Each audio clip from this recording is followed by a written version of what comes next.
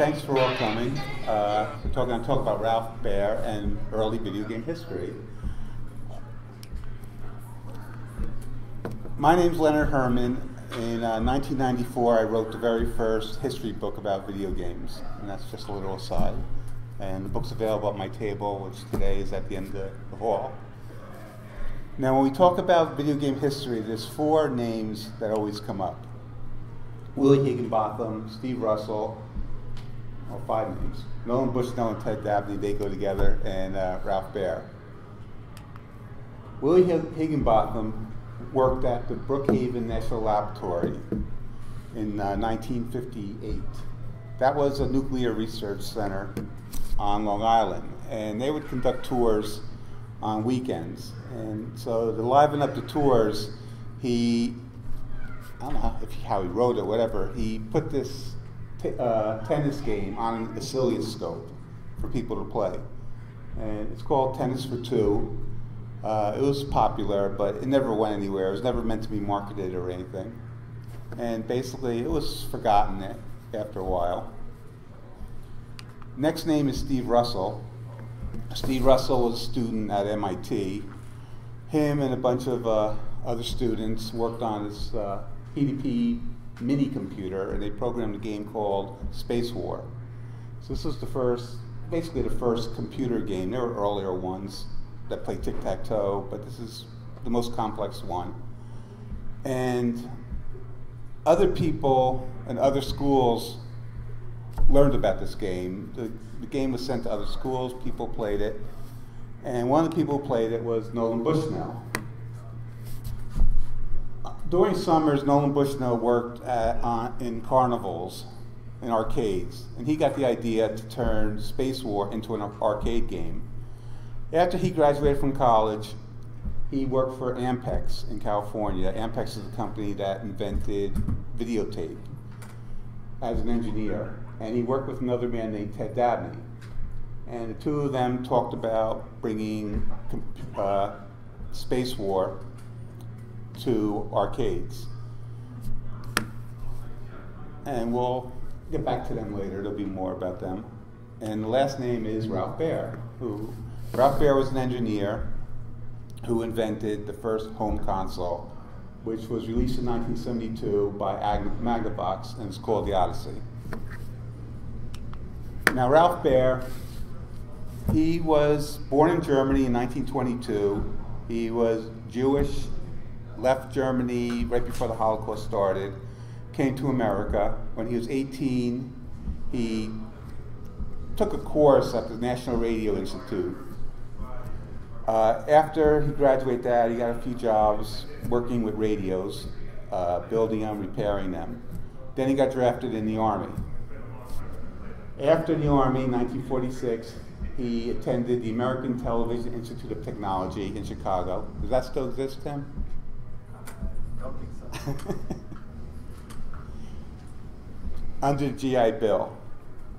He graduated in 1948 with a degree in television engineering. He's one of the first people to ever have such a degree.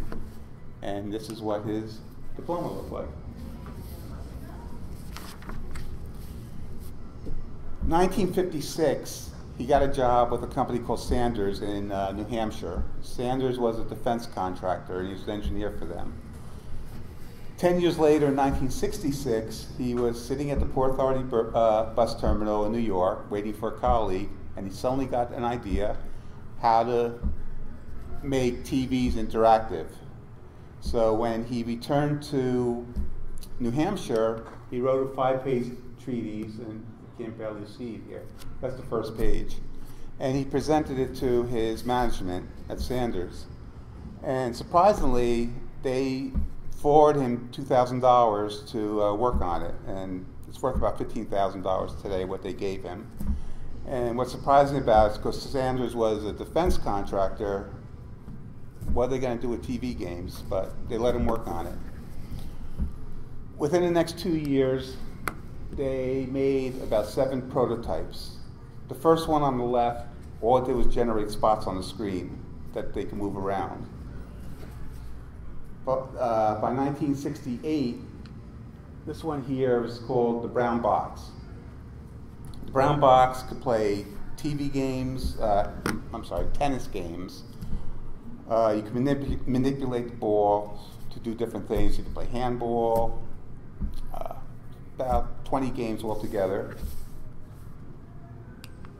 And that's what it looked like. A reproduction of it is at my table. And the games were, if you call them games, they were built into the machine. And by adjusting the buttons, you play different games. He also invented the light gun, which attached to it. Inside, this is what the inside of the brown box looked like. They had chips at the time, but chips are very expensive, so they used what's called discrete components, off-the-shelf parts. They tried to find a buyer for it. Sanders had no experience trying to sell consumer products. So Ralph realized that basically the parts were the same as a TV, so why not try to sell it to a TV company? So they had a bunch of TV companies come in. GE looked at it, wasn't interested. Zenith wasn't interested. And finally, Magnavox looked at it. They were interested, they licensed it. And in September 1972, it came out as the Magnavox Odyssey. And we'll get back to that. Now, this came out in 1972, but a year earlier, Nolan and Ted released their home version of, well, not the home version, they released their arcade version of Space War, which they called Computer Space. It was a failure. Basically, it was in arcades with pinball machines. No one ever saw something like that before, and people found it too complex to play. So now we come to 1972, which was a pivotal year in video game history. In early May, Magnavox toured the country with the new products that are coming out that fall. And one of the products was the Magnavox Odyssey. Now, Nolan Bushnell heard about it. He thought he was the only one who was doing video games, so he went to, on May 24th, they went to Burlingame, California to display their stuff. So Nolan Bushnell heard about it. He wanted to see what it was. And they have proof that Nolan Bushnell was there because he signed the book, the guest book.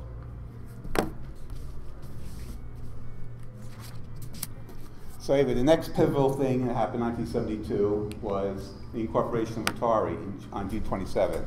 This was a company that Ted Dabney and Nolan Bushnell co-founded to produce video games. One of the first employees for Atari was a man called Al Alcorn. He had worked with Ted and Nolan at Ampex, so they brought him over.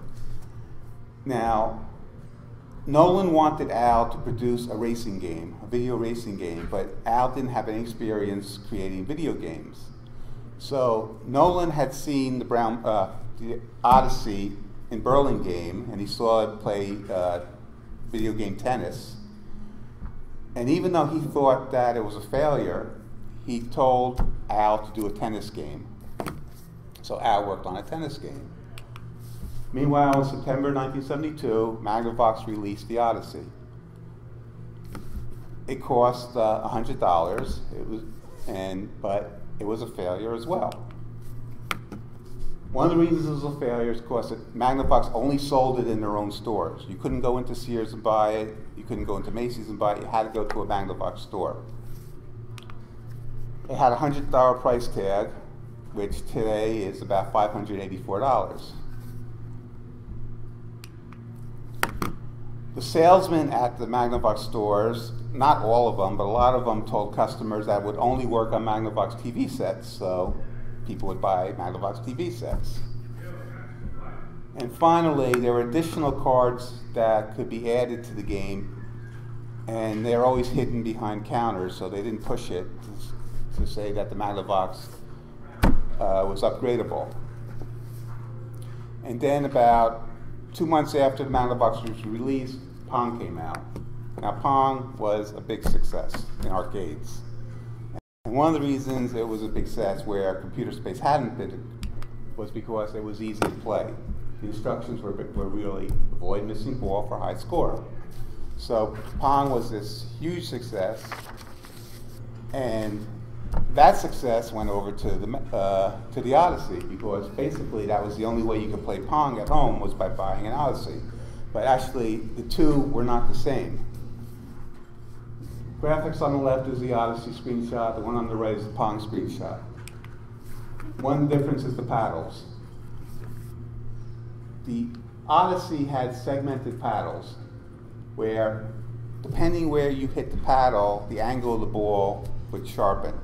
If you hit the ball on the end of the paddle, it would be a really sharp angle. If you hit it in the center, it would just go straight back. The Odyssey had these big block things, but you could move them anywhere on the screen, where the Pong can only be moved up and down. The Odyssey has something called the English switch, where you can move the paddle vertically, you can move it horizontally, but as the ball's moving in a straight line, you use your English, it will just give it a curve, so you don't know, the person playing wouldn't know where it was. So that's one of the differences. English, which I just said. Number of players, Pong could be played by 1 or 2 players, where Odyssey had to be played by 2 players. Scoring, Pong had score on there, where Odyssey couldn't keep score, you had to keep score yourself. And finally, sound. Odyssey had no sound. Pong had a Pong sound, where it got its name. So every time the ball hit the paddle, you hear something like that. So, but Magnavox sold a lot of Odysseys because of Pong. The only problem with that was Odyssey contained a lot of parts, which made it costly. It couldn't generate graphics, so what they did was they came out with these overlays for different games. For each game, there were 2 overlays, one for 25-inch TV, one for 19-inch TV. There's chips, there's 6 of these cards, which changed the game. If you remember the brown box that had buttons to set, this used cards. And another reason it was costly to make was because it also used discrete components, off-the-shelf components. So now we come to 1975. Magnavox realized they couldn't keep selling Odyssey as it was because it was too expensive, so the price of chips had come down, so they licensed Texas Instruments to create chips for them. So they came out with 2 systems, the Magnavox Odyssey 100 and the Magnavox Odyssey 200. The 100 contained 2 chips, and it played some of the games that were on the Odyssey, exactly as they were on the Odyssey. So you could play tennis, you could play handball. These games didn't require graphics, so there were no overlays. It still had the English switch, and it still couldn't keep score, but it had these manual scores things. 200 had 4 Texas Instrument chips, and they added an extra game. Meanwhile, the same year, Atari came out with a home version of Pong. It was sold only at Sears for the first year, but it was basically the home version. Everything that was in the arcade version was in the home version. Then the same year, a company called General Instruments in Long Island produced a chip called the AY3-8500. This game had 4 paddle games built in. This chip had 4 paddle games built in and 2 shooting games.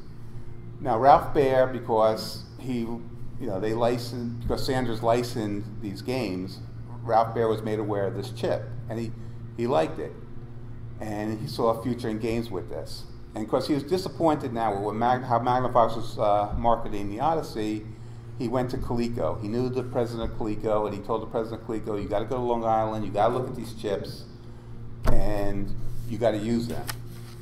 So the president of Long Island listened to him, bought as many chips as possible, and they came out with the Coleco Telstar. Now, before the Telstar could come out, it ran into problems. FCC would not give it certification because there was too much radiation coming from it. So they told Coleco, you have until the end of the week to fix this problem, or else you're going to have to go to the end of the line. Because they have other stuff they have to check. So Coleco went to Ralph to check for RFI. And Ralph worked on it for 2 days, couldn't figure it out. Then Ralph was fiddling in his lab, and he's looking in the cabinets, and he came across this ferret toroid, which is a powered iron ring that has certain electromagnetic characters when used at high frequencies. I'm not an engineer, I have no idea what that means. But if you wrap the wires to the machine around that, it will shield the radiation. So Ralph tried it, solved the problem, like at the 11th hour. So Coleco went ahead, sold the Telstar, made lots of money. Also, General Instrument, because they suffered a chip shortage at the same time. So everybody else who ordered the chips didn't get them. Coleco was the only one who got their chips. So Ralph worked with Coleco and came up with some more consoles. 1977, they had the Telstar Alpha, used the same chip. It was basically a smaller model of the Telstar. It was cheaper, but it had the same games, had one additional game, Highlight. They also came out with the Telstar Combat, which used a different chip, the 8700, and this was tank games. And finally, they came out with the Telstar Arcade. This had chips built into the cartridge. They used cartridges, which came out earlier that year. Actually, the cartridge came out in 1976, I'm sorry. What was unique about this system, it was built like a pyramid, 3 sides. One side had the Pong games, one side had the target games, and for the first time ever, the console had racing games, steering wheel and a shift. Ralph worked, a few years later, Ralph came up with an idea to take a standard tape recorder and hook it up to an Atari VCS, and the sounds from the tape recorder would activate what's on the screen. So he went to Coleco, and Coleco was coming out with their own Atari VCS clone, which they called the Gemini. So they liked the idea, because they'll sell this tape recorder with the Gemini. And they called it the KidVid voice module. Ralph was very unhappy with it because, one, it looked like a standard tape recorder you could buy anywhere. He wanted something that at least looked unique. And another thing, it was Odyssey, Magnavox all over again. Coleco was giving the impression that it could only be used with the Gemini, not with the Atari. So that was it between the relationship between Ralph and Coleco. And Ralph went on to, he never released anything else for video games. He did work on other stuff.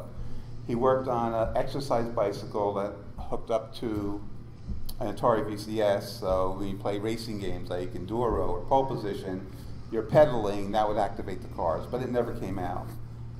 Another thing he was playing with was a camera controller for the NES. That's a prototype, it's the only one that exists. Looks like the NES controller on the back of it looks like an NES controller. Plugged into an NES controller, but it's a dummy, it did nothing. He had the idea, but he couldn't think of a way to utilize it. Now, the reason I'm talking about Ralph, I had a personal relationship with Ralph, and I'd like to tell you a little bit about that. I met Ralph at the Consumer Electronics Show, CES, in 1983. I was a young guy, I got into the show wearing a retail badge. I recognized Ralph, I went up to him, I said, "You're Ralph Baer." And he looks at me, he goes, "Yeah, so what?" And so I crawled away with my tail between my legs, and I'm thinking, what's wrong with this guy? Why is he so gruff? Anyway, in 1994, like I said before, I wrote the first history of video games called Phoenix, The Fall and Rise of Home Video Games. And then 2 years later, oh, you can't even see it, I got a letter from Ralph asking how can he get this book. So he had his address on there, and I said, well, this is Ralph Baer. I sent him a book. Never heard from him again. So I said, what is wrong with this guy? And then about 6 months after I got his letter, the second edition of my book came out. This was in December of 1996. So I said, well, I'll just mail Ralph a book. So I mailed it to him. Never heard from him. And then finally, around the spring of 1997, he contacted me. He had a summer home in Delray, Florida, he had a winter home in Delray, Florida. So when I sent the book to his home in New Hampshire, he never got it until he returned in the spring. So he invited me up to his house. So I went up in the summer of 1998 in my brand new Honda Odyssey to meet the guy who invented the Odyssey. And I was writing for a magazine called Electronic Gaming Monthly, which at the time was the #1 video game magazine around. And I told my editors I was going up to visit Ralph. Now at the time, by that time, people did not know who Ralph was anymore. His name faded. He always kept in the background. His customers came first. So when Nolan Bushnell would say he invented video games, Ralph said, well, he's a licensee. He just kept his mouth shut. So he was forgotten. So I wrote the article for Electronic Gaming Monthly. It came out in January 2000. It's called the Baer Essentials. It was a 7-page article, really went into detail. And all the people in the industry read it, and now all of a sudden they know who Ralph Baer is. At that point, he started getting invited to give talks. He was given awards. He got a winner. He became a Hall of Fame in the Computer Museum in Montana, which Steve Jobs awarded to him. And this finally culminated on February 13, 2006, when President Bush gave him the National Medal of Technology. And he had voted for President Bush, so he was happy about that. What you can't tell in this photo is his wife passed away 3 days before this picture was taken. So it was unsure if he was even going to go. Me and him kept a friendship for years after that. In 2006, around this time, he gave his papers and the brown box to the Smithsonian. Then he started making reproduction brown boxes so other museums could have them, and mine was the first of the reproductions, the one that's sitting out there. He was upset because the Smithsonian never put it on display, and for years he complained about that. Oh, I gotta say, when I met him, his wife told me, I told him his wife the story about, you know, you're Ralph Baer, and he goes, so what? And she goes, that's the way he is. He doesn't consider himself a big shot. So that was just his personality. But anyway, so Smithsonian had it, they did nothing with it. I last visited Ralph in June of 2014. And at that time, the Smithsonian was finally going to put it on display, and Ralph showed me all the plans, how it was going to look, and he was excited. He couldn't wait to go see it. Then around September, I talked to him on the phone, and his health started to decline. And he told me that he didn't think he was ever going to see the display. And that's the first time I ever heard him being negative. He was always such a positive person. And then on December 6th, 2014, he passed away at the age of 92. And then 6 months later, the Smithsonian finally put it on display. That's his lab on display at the Smithsonian. The following year, in 2016, the Strong Museum in Rochester, New York, they put another display of his lab from Delray, Florida. And that's my story of Ralph and video games. Any questions? Yes. I just want to clarify, would you call the reproductions prototypes, or would that be mislabeled if they were? It would be mislabeled because it's not a prototype. Okay. I mean, the inside, as I showed you in the picture, the inside of the brown box was all discrete components. The one on the table has a single chip in it. Thank you for the clarification. Any real questions?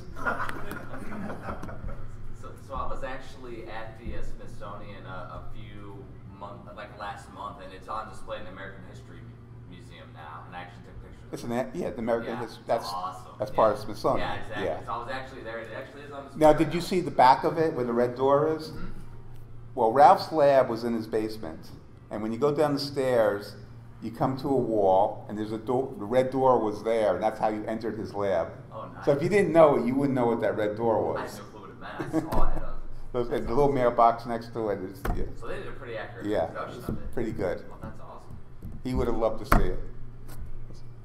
Where did he actually take his lab art and put it there? Is it? They went to his house and He willed it to like the world. he was alive when they took it. Oh, okay. Yeah. But he has 3 kids. One's a lawyer who's handling all his affairs. So when the Strong Museum wanted actually his son Mark might have told the Strong, look, he has another lab in Delray, why don't you take that one? It's not as big as the one in Washington, but it's still pretty cool. Yes, sir? What would you say that his lasting legacy is? I mean, because it seemed like he was much more of an engineer rather than, a businessman, where you'd say Nolan Bushnell was, you can say a lot of things about him, he was a phenomenal promoter. Well, until I wrote my article, if you read, anything you read about Nolan Bushnell called him the father of video games. There's a 1983 article in a magazine called Videogames where they called Ralph the godfather of video games. So my article made it clear that Ralph is the father of video games, and after that, Nolan was called the father of the video game industry. But if you read the article I wrote about Ted Dabney, you see Ted Dabney had a lot to do with that too. But his lasting legacy, of course, would be video games. But something else, I don't know how many of you remember the game Simon, electronic game Simon. He invented that also. He has about 150 patents. I think Nolan has 1. Anything else? Yes, sir? What did he think of the state of the industry when, right before he passed away or last you spoke to him? He didn't play games, and he didn't like the fact that, kids were just glued to games now. He'd rather that people read. He didn't like how violent it became.